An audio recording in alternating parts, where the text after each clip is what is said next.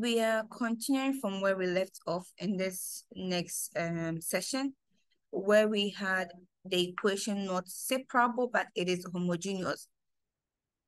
And so we first looked at homogeneous test in the previous session.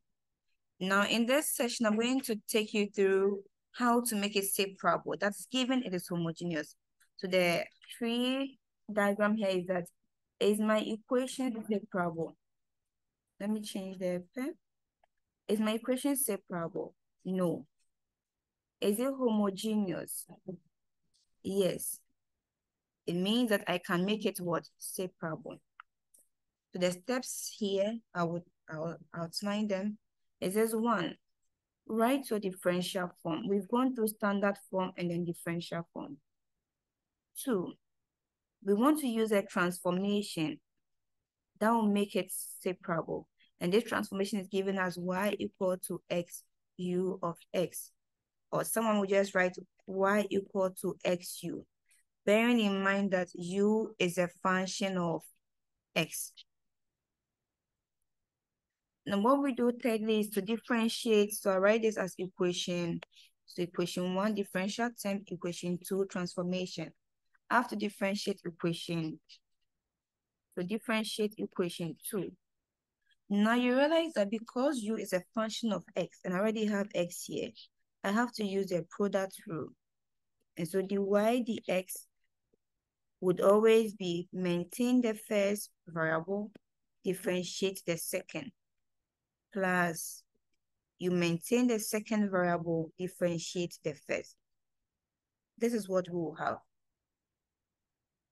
If I want to simplify this further, you realize that if I multiply 2 by the dx, I have dy equal to x du dx times dx plus u dx is 1 times dx.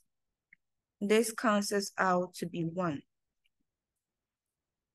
Writing it properly, I'll have dy equal to x du, because this and that cancels out, plus u dx. And that is how we obtain equation 9. To write from equation 2, I can go straight ahead and use equation 3, or in my slide, it is equation 9. The fourth step is that you substitute equation 3 and then equation 2 into your differential form, which I had as equation 1. But in my slide, it is substitute equation 9 and 8 into equation 7. When you do the substitution properly, your equation must now be separable, and you can go through the separable approach and then solve for your unknown. So I'll take 2 examples for this session. Example 1. It says solve the differential equation y prime equal to 2x plus y all over x. You would agree with me that this is a first order differential equation. And so if I want to write a differential form, this is the same as dy dx is equal to 2x plus y all over x. If I do a cross multiplication, I have x dy is equal to 2x plus y dx. This is the differential form. Now I'm taking this example, you would know that this is not separable. You can try that out.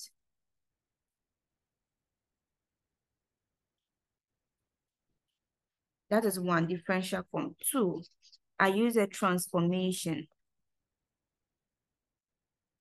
The transformation is y is equal to xu. Then the derivative dy is equal to x du plus u dx. I've already explained how to get these terms. The third scenario is to substitute equation 2 into equation 1. Let's look at the substitution carefully. From equation 2 to equation 1, my x maintained, but there's no x term here. But the y is, let me make it 2a and then 2b, that will help. So 2a and then this is 2b. The y here is found here. 2b. So x into bracket x du plus u dx is equal to 2x, because I don't have x term here, plus y is here. So x is xu dx. That is all for the substitution. Then I can expand. So here I expand and make it separable. I'm going to get s squared du plus xu dx is equal to 2x dx plus xu dx. Now I have to group like terms. If I group like terms, this cancels out that. It becomes 0. And so I'm left with just having x squared du is equal to 2x dx. Is this separable? No. Separable means I should have terms in u only and then what? X only. How do I get that? It will be interesting to divide both sides by x squared. It means I move the x to this part of the equation. So s squared dx. Simplification, I have 2 over x dx du. And at this point, this is separable because I have u only and I have the x terms only. You know what to do from here. You have to integrate and then solve for the unknown. The unknown here is u. Let me do the integration. I have integral du is equal to integral 2 over x dx.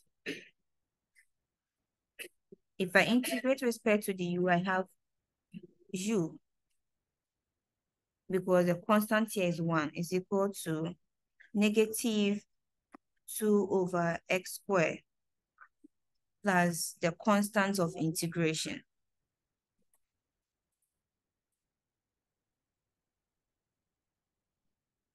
Sorry for that if I didn't do integration here correctly. I'm integrating with respect to x. If I integrate 1 over x dx, the answer is what? Ln x. So it means here I have 2 ln x plus the constant of integration. Now, this is not my answer. You know why?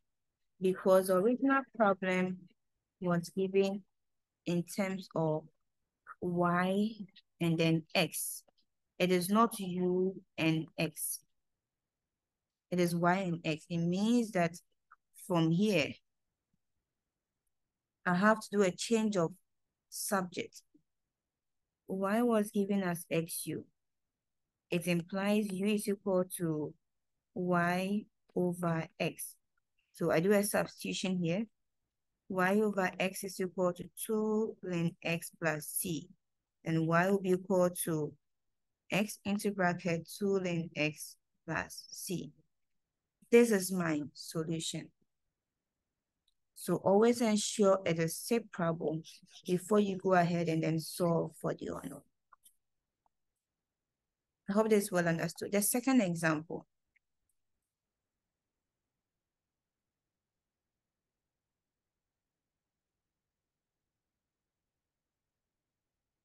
Example 2. I have y prime is equal to s squared plus y squared all over xy. Because this example under first order, it would not be separable. Is it homogeneous? I must test. But first, you need a differential form. So I have dy dx is equal to s squared plus y squared all over xy. With the cross multiplication, I have xy dy is equal to x squared y squared times dx. Test for homogeneous. I take this and then I take that, and then it must be homogeneous of the same degree. So I take the first component here, m of xy, which is m of lambda x, lambda y, and it's equal to If I do a substitution, I have lambda x times lambda y. This is the same as homogeneous of degree 1. It means I have to ensure that, sorry, lambda square. It means I have to ensure that the second component is also of degree 2.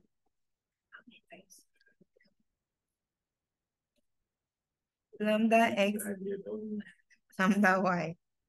With the substitution, I have lambda square x square plus lambda square y square. If I factorize lambda square out, I have s square plus y square. This is also homogeneous of degree 2.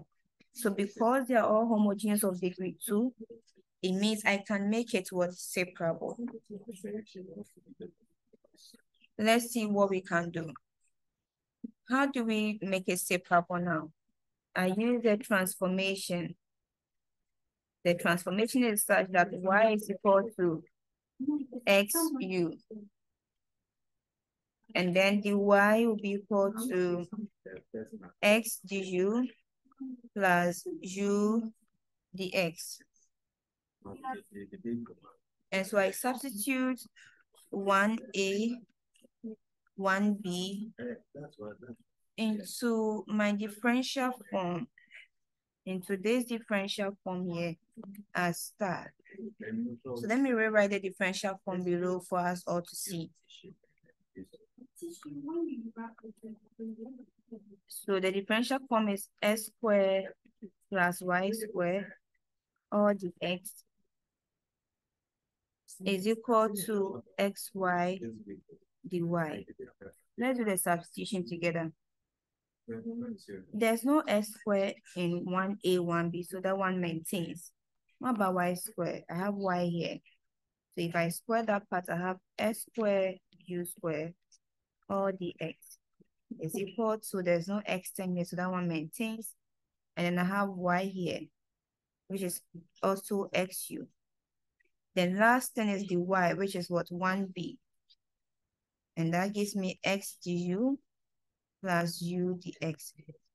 Now you must expand and then do your factorization, everything you must do from here. And then ensure it becomes separable because you've done a homogeneous test. This is the last example, so I hope you understand. If I expand this, I have s squared dx plus s squared u squared dx is equal to s squared u, sorry. Okay. Let me just take my time over here with that one. S squared u multiplying the entire expressions here. So this is equal to s cubed u du plus s squared u squared dx. Then I maintain my left-hand side expressions. If I should simplify this, realize that the second term here and then this term goes to 0. And so the final expression is s squared dx is equal to s cubed u du. Is this separable? No. I told you separable, you want to ensure that you can write the terms as u only and then what, x only. How do I make this equation separable? I'll have to divide my term here by s cubed to have the u terms alone. And in doing that, I'll have 1 over x dx is equal to u du. Now this is separable. And you go to the separable steps, which we've done earlier on. The interesting thing here is that if it's not separable, you can test if it's homogeneous, and hence it becomes separable.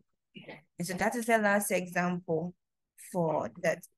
You can take what I have on the checks here and verify that it is homogeneous or it is separable or not. So we take that as an exercise. It says that find a solution of v prime minus 2v equal to x. The question is this separable? If yes, you know what to do. If no, what do? You test if it is homogeneous. If yes, we are good to go, make it separable. If no, then what do we do? And that brings us to the end of this section. I hope you can go over and then understand whatever has been discussed so far. See you in the next session called linear equations.